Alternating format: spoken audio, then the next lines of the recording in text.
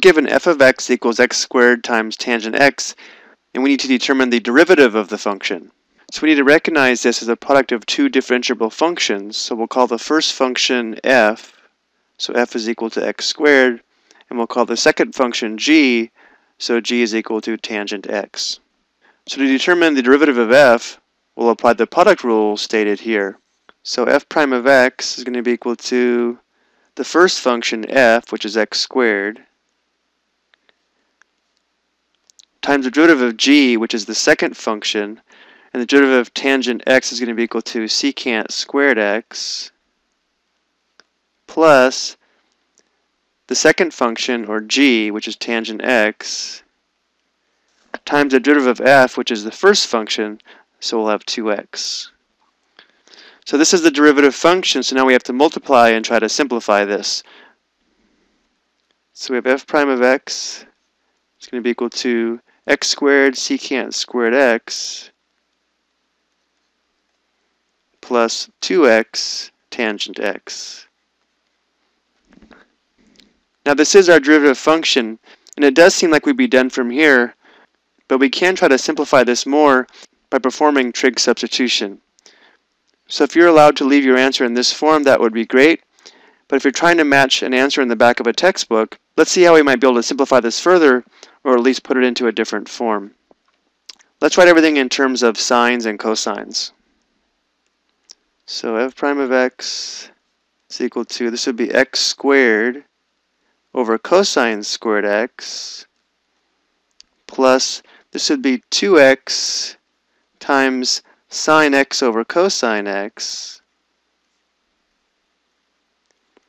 So if we tried to add these two fractions together, the common denominator would be cosine squared x. So let's multiply this by cosine x over cosine x and see what this does for us. So now we're going to have a common denominator of cosine squared x, and the numerator is going to be x squared plus 2x sine x cosine x. And notice our numerator does have a common factor of x. Let's go ahead and factor that out.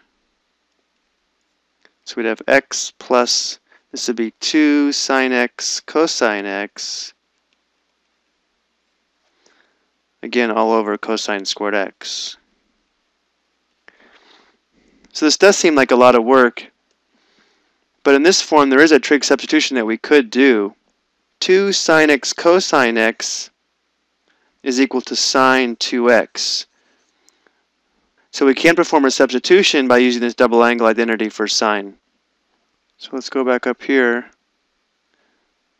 F prime of x would be equal to x times x plus sine 2x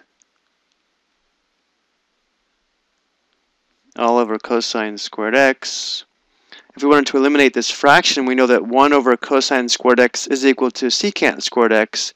So we could write this as f prime of x is equal to x secant squared x times the quantity x plus sine 2x. So again, personally, I'm not sure that this form here is any better than the form we had way back over here in blue. But if you are trying to match a derivative function to an answer that you know is correct, we do want to be able to show that these two derivatives would be equivalent. I hope this was helpful.